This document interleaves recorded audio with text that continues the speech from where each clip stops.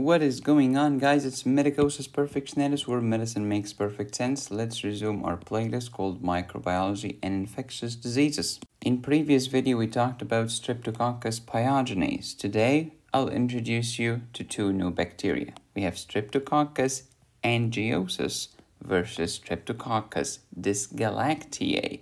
With that said, now let's get started. But before we get started, just remember that angiosus causes abscess, not pharyngitis. Dysgalactiae causes pharyngitis, not abscesses. This pharyngitis could be later complicated with post-streptococcal glomerulonephritis. Similar to Streptococcus pyogenes? That's right. This is my microbiology playlist. Please watch these videos in order. Although Streptococci are what? Gram-positive bacteria that happen to be cocci and catalase negative. Streptococci are arranged in chains. Some of those Streptococci are alpha hemolytic, some are beta hemolytic, some are gamma hemolytic. The two bacteria that we're discussing today are beta hemolytic. Do you remember how we classify Streptococci? Yeah. Streptococcus angiosus and Streptococcus dysgalactiae are here according to the Landsfield classification.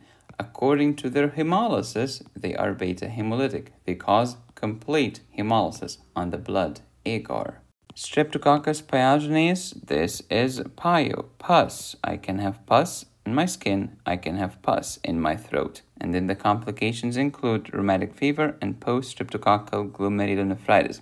Streptococcus agalactiae, we're talking neonatal sepsis, neonatal meningitis, and neonatal pneumonia. Streptococcus dysgalactiae mostly cause pharyngitis. Can they lead to post-streptococcal glomerulonephritis? Yes, they can. How about the angiosus? Abscess. Streptococcus angiosus, abscess. Streptococcus agalactiae, pharyngitis. Let's dig deeper. The angiosus can cause an abscess. Where's the abscess? Anywhere. It could be in the oropharynx. It could be in the peritoneal cavity. It could be in my brain. It could be in my skin. Usually, Streptococcus angiosus does not cause pharyngitis. Conversely, Streptococcus dysgalactiae can cause pharyngitis, but usually do not cause an abscess. Do we have other differences between the two? Yes. Even though both are beta hemolytic, angiosus will give you a narrow zone of hemolysis, but dysgalactiae will give you a wide zone of hemolysis. But why is that, medicosis? Because the angiosus grow in small colonies, narrow zone, but the dysgalactiae, large colonies, wide zone. Flashback. Let me take you back to the story of Streptococcus pyogenes. The immunological complications include rheumatic fever, heart, or post-streptococcal glomerulonephritis, kidney. This is Streptococcus pyogenes. As you see, if I start as pharyngitis, I can go to the heart, rheumatic fever, or kidney, post-streptococcal glomerulonephritis. Therefore, you can argue that we have cardiogenic strains and nephrogenic strains. However, if the strep pyogenes started on the skin, a pyoderma, then it can only cause post-streptococcal glomerulonephritis and not rheumatic fever. But if you start at the pharynx, you can go either route. So now we can compare between Streptococcus dysgalactiae and Streptococcus pyogenes. Streptococcus dysgalactiae, large colonies, just like strep pyogenes. Similar. Wide zone of hemolysis, just like strep pyogenes. Similar. How about causing pharyngitis? Just like strep pyogenes. Similar. However, strep dysgalactiae cannot cause an abscess. Streptococcus pyogenes do cause abscesses. Not as common as Staph aureus, but they can do it, of course. Next, immunological complications. Streptococcus dysgalactiae can trigger glomerulonephritis, just like Streptococcus pyogenes.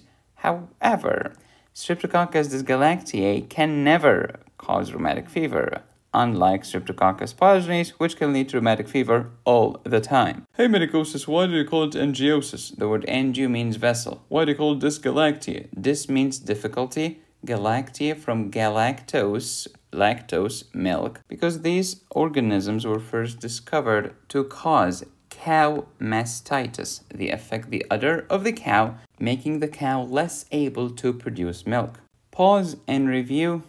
And pause and review one more time. If you like this video, you will enjoy my antibiotics course, which will teach you about antibacterials, antifungals, antivirals, and antiparasitic medications. You can download it today at medicosisperfectionalis.com. And speaking of brain abscesses, I have a course about neuropharmacology course also on my website. It's not going to teach you about brain abscesses, but it will teach you about anti-epileptics, antidepressants, antipsychotics, anti-Parkinsonian medications, opioids, anesthetics, stimulants, sedatives, and hypnotics like benzodiazepines, barbiturates, etc. Thank you for watching. Please subscribe, hit the bell, and click on the join button. You can support me here or by clicking that thanks button under this video. Go to my website to download my courses. Be safe, stay happy, study hard. This is Medicosis Perfectionalis, where medicine makes perfect sense.